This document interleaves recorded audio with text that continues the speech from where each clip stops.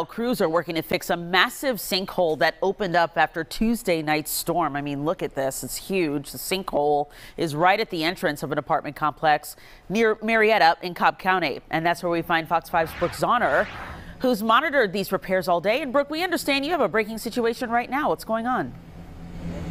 Yeah, Christine, absolutely. We have been monitoring this all day, and as we were out here and the repairs started around 2 o'clock this afternoon, a worker who was working in that sinkhole was injured. As far as the extent of the injuries, we don't know. We do want to show you, though, where this hole is. You can see there is still a group of workers out here.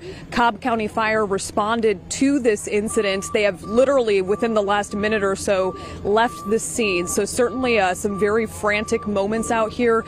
We actually did see that worker get pulled from this sinkhole. He was conscious when he came out of the sinkhole, so we'll show you some video of when this was unfolding. Right around 3:30 this afternoon is when all of this started. We saw the 911 call come in, and we just heard the panic and the screams from this worker. So we still are waiting to get official details about exactly what happened and how that worker is doing, and even who he worked for. There have been several people here on site who have been working to fix this sinkhole, so it's not even clear what company this gentleman worked for. But we also want to show you another vantage point of this sinkhole from Sky Fox 5. You can see the sinkhole. It is several feet wide.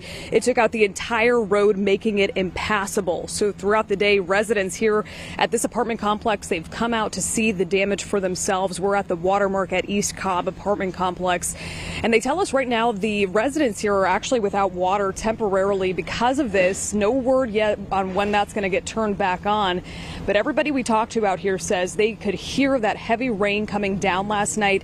They had no idea that they'd be waking up to find a sinkhole this large that had formed right at the entrance to their complex. I thought everything was fine until I went to go for a walk and saw that there was a huge sinkhole in the front of the community. I've never seen such a thing. Honestly, I'm just walking my dog. The rain was bad. We've had, some floods, but nothing like this. Back out here live on East Lake Parkway in Cobb County. Just for those of you who are just joining us, within the last 5 to 10 minutes, a worker who was working on this sinkhole was injured, was taken to the hospital. We are still waiting to get official reports on the extent of the injuries. Of course, we're going to keep you updated on this. And as far as the sinkhole details about when it's going to be fixed, we have reached out to the apartment complex about that, and we have yet to hear from them on any timetable as of right now. That's the latest here in Cobb County. I'm Brooke Zahner, Fox 5 News. And hopefully with more rain coming in tonight, Brooke, it doesn't make things worse. We will see. Thanks so much for your live report tonight.